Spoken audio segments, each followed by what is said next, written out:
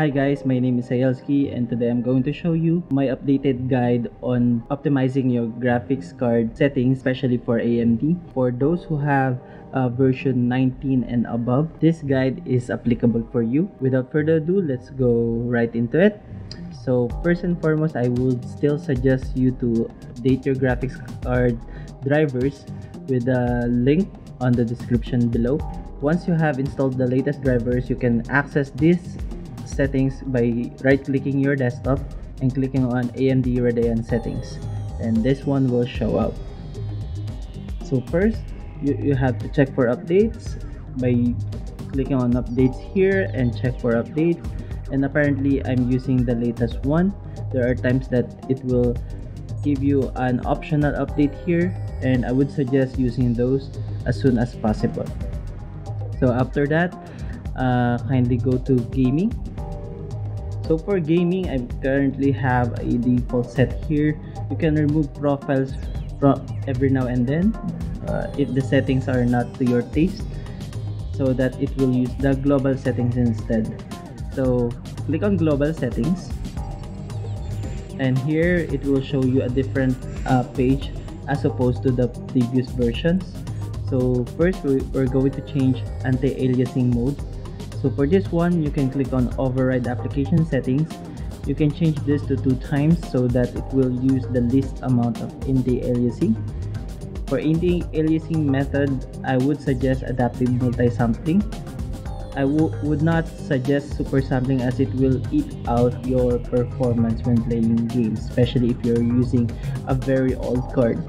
Next would be morphological filtering. Leave it as disabled.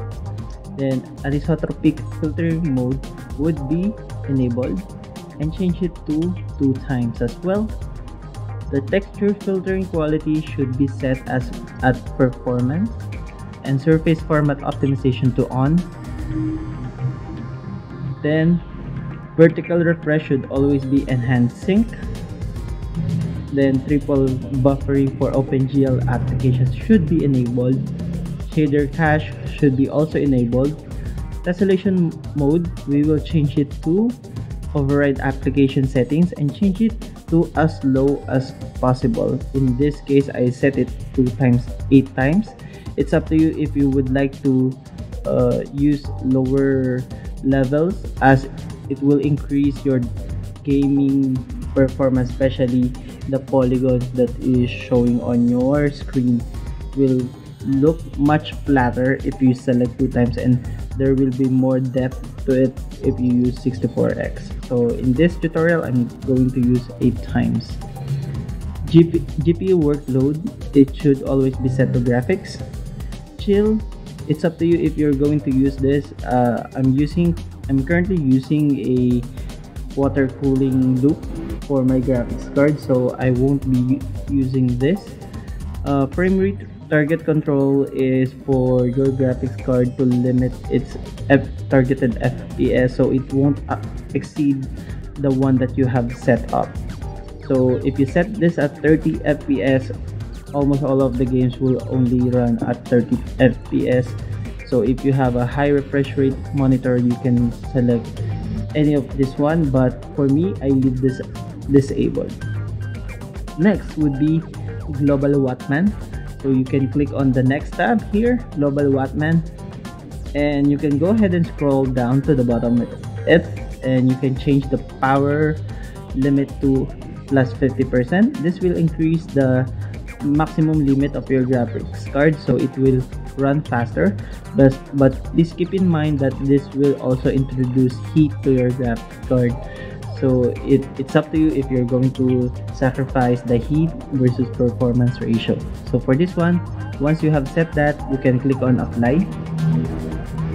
So after clicking apply, you can go ahead and click on performance monitoring. In this one, it's up to you to set this all on or off, or any hotkey you would like to set it to.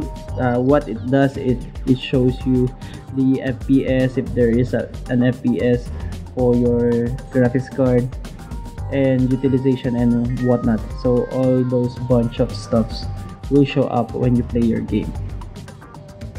Next would be we're going to go to video.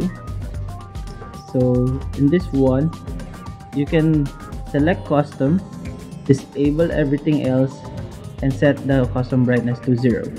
So this one is more on your video playback. So when you're playing your video on your own video player, these settings will apply. So it's up to you to mix match these settings, as it will not affect any performance with your game. Next, for relive, I currently not have this one installed, so it's up to you if you're going to use this one. So I'm currently using OBS for live streaming and action, release action for recording this video. So connect, it will be up to you to use this as well. For me, I don't really use this, so click on understand. So it's like a new one instead for me. So next would be display. So for display, if you're using a different monitor, or in my case, I have two monitors, you can set them both individually. So for color depth, you can select whichever is available, and for pixel format, I would suggest to have it full RGB, so you will get the most color out of your graphics card.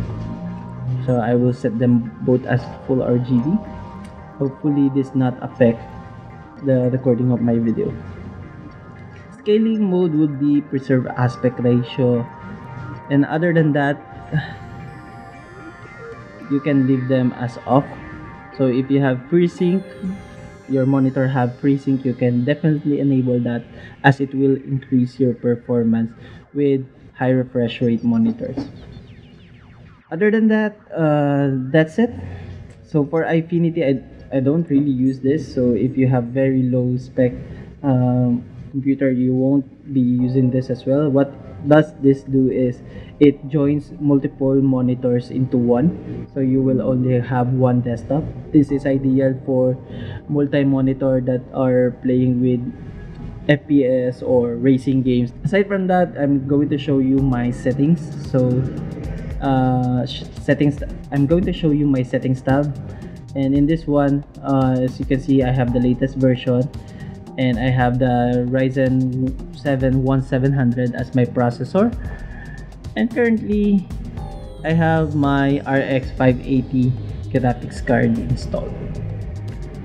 So there you have it. This is my tutorial on how to optimize your graphics card with the latest version, version 19 and above.